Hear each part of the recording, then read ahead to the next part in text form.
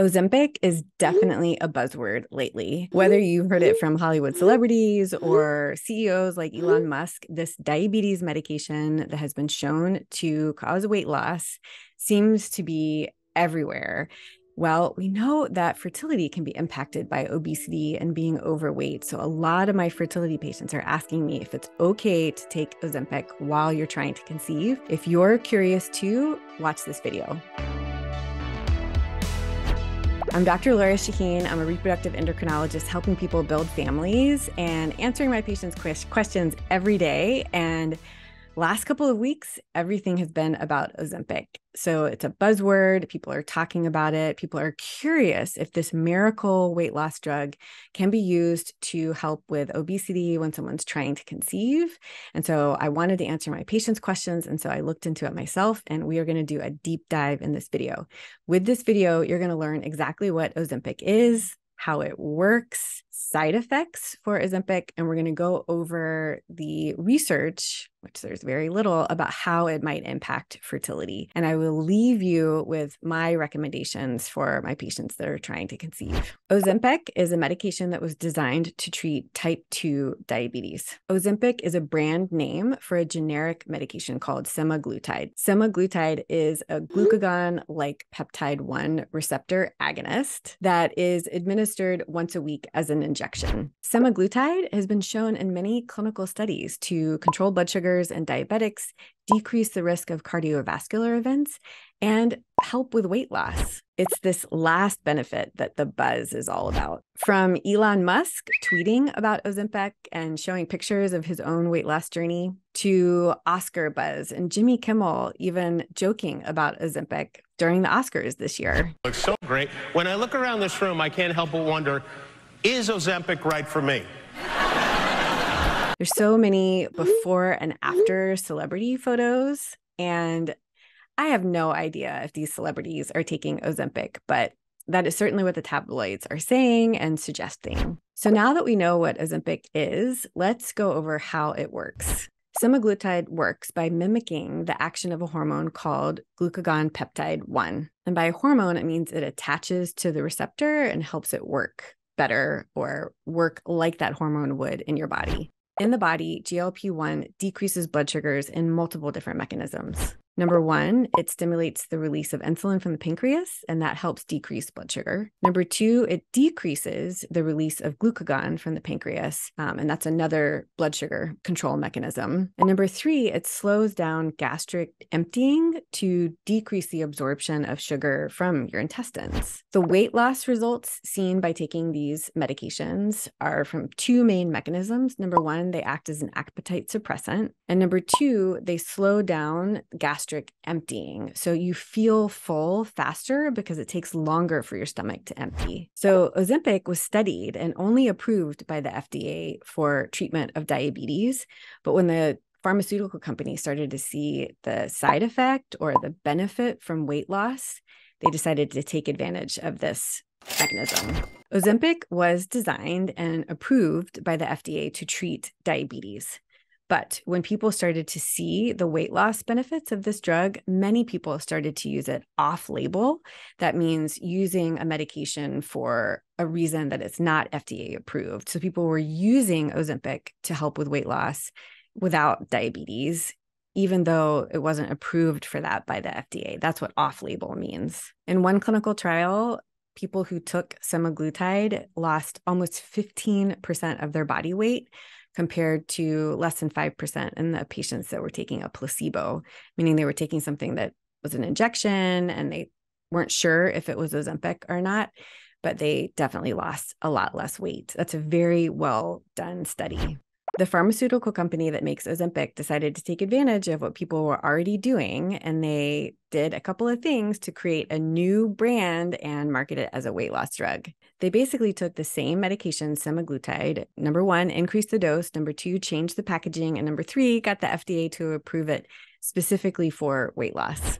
So this has exploded, whether it's on TikTok, social media, Instagram, celebrity tabloids. These medications, semaglutide, whether it's Ozempic or Wegovy, they're the same thing, but people are using them for weight loss. So let's talk about the side effects, because just like any medication, you have to be careful. You have to go over the pros and cons, talk about the risks and benefits.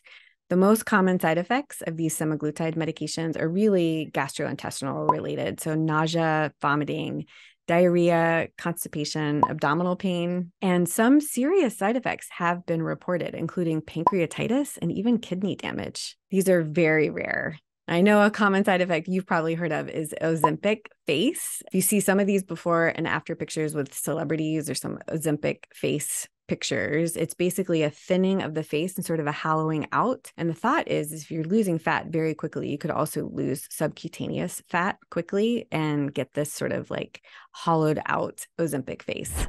Another side effect that a lot of people haven't talked about is you really only lose weight while you're taking the medication. So if you aren't changing other things in your lifestyle, your habits, as soon as you stop that medication, the weight could come right back. So these are real side effects, and it is important to take this medication under the supervision of a doctor. The medication is usually started off very low dose and gradually increased to see a benefit. The goal is to lose weight very slowly, not to have this drastic effect. You see some TikToks where people are losing like 30 pounds before a wedding or something like that.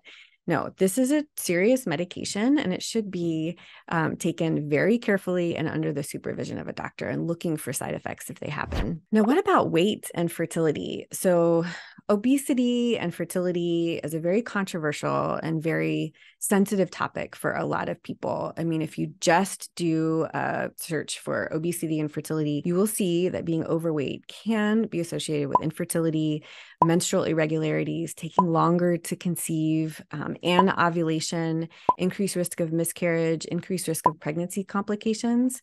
I mean, this is real. The hard part is that every body is different, and there are people that are fertile at different weights. How many people who are listening right now who have PCOS have been told by their provider, oh, if you just lose weight, everything will be fine, or your PCOS will go away? Well, some people, if they do lose a little weight, will start cycling again or decrease acne or have decreased symptoms with PCOS, but it is just not that simple. I actually have a TikTok that is talking just about this.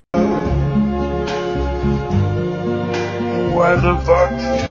This is way too common. Listen, insulin, blood sugar, weight, it is intimately related with PCOS, but losing weight is not easy and it's not for everyone. It doesn't fix the problem. So that short video resonated with a lot of people, and I can tell you how I talk to my patients about weight and fertility.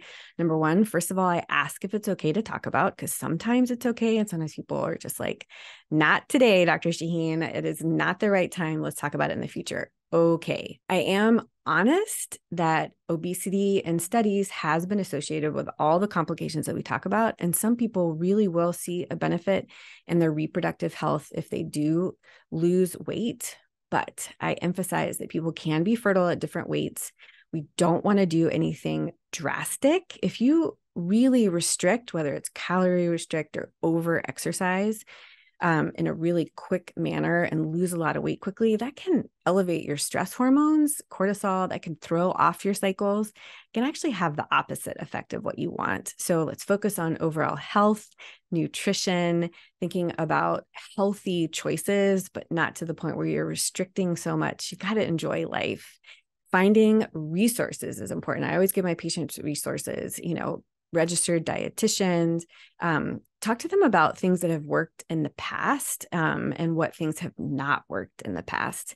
And really finding sometimes a weight loss coach can be really helpful. So finding that right resource for you, but not coming at it from a point of shame, talking about like, hey, this is what we know and this is what we don't know, but let's work together on this, because your goal is to start your family or add a baby to your family, and let's figure it out together. So when we're talking about weight and fertility, my patients often ask about ways to lose weight. And recently, semaglutides have come up, whether it's Ozempic or Wegovy. Patients are asking me, can I take this while I'm trying to conceive?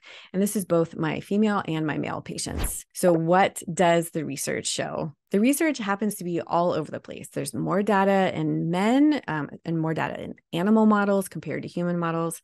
and not a lot of research in women as far as reproduction and the impact of these medications. But let's go over what we see and what we know. So for men, people with testicles, there are GLP-1 receptors in testicular tissue. So it's not crazy to think that this might impact reproductive health. We found it in mice models as well as human testicular tissue. They have these receptors.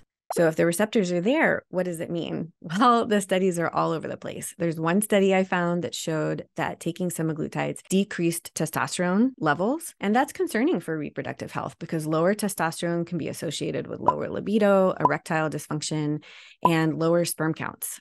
Now, side note, remember, if you are trying to conceive, you do not want to take testosterone because testosterone will make it so your own testicles don't make their own testosterone. And if your testicles are not making testosterone, they're also not going to make sperm. And I can't tell you how many times I've had to teach patients this and teach providers that have referred patients to me and they gave them testosterone because they thought they were helping.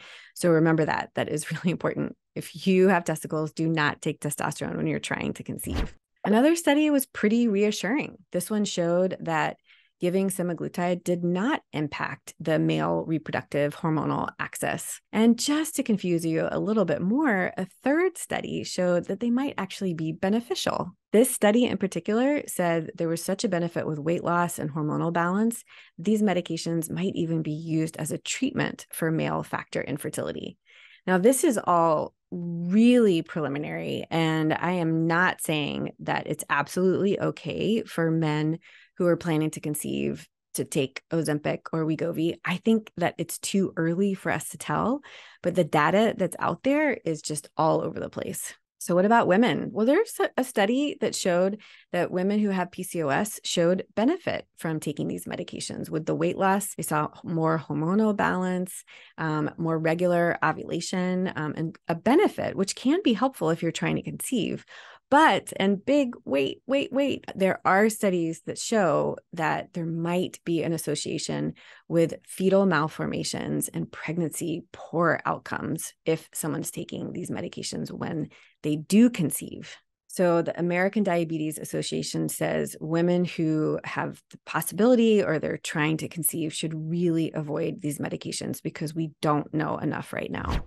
So let's recap. We have gone over the buzz of the Ozempic or Wegovy semaglutide medications. I know you're hearing about it everywhere, and it seems like all of the celebrities are taking it, but it is a real medication. These medications were designed to treat diabetes and help with blood sugar control. And as a side benefit, they helped with weight loss. But there are side effects with these medications, a lot of GI side effects, nausea, vomiting, constipation, diarrhea, abdominal pain. And you should only take these medications under the care of a doctor that can slowly titrate up the dose and help you with controlled, low side effects and controlled ease of weight loss. And right now, we do not have enough information to say it is safe to take while you are trying to conceive in men or in women. And there are some animal studies that have shown some fetal malformations when animals were taking it when they were pregnant. So we can definitely not say that it's safe. And what I'm telling my patients is we don't know enough right now, but that especially if it's a female patient who's planning to conceive, that person should stop the Ozempic or the Wegovy or these semaglutide medications for about 2 or 3 months before they try to conceive. That is not a perfect number. This is not a proven recommendation. This 2 to 3 months before you conceive is kind of talking to colleagues and other doctors, and we're all trying to figure out what's best, but we don't know how long it takes to get these medications truly out of your system. We don't know the impact on eggs that are ovulating, sperm production. So like you do in medicine, it's better to be safe than sorry. I hope you learned a lot from this video. Like this video if you learned something, comment with questions that you have. Be sure and subscribe to this channel so you get my weekly video and stick around for more learning.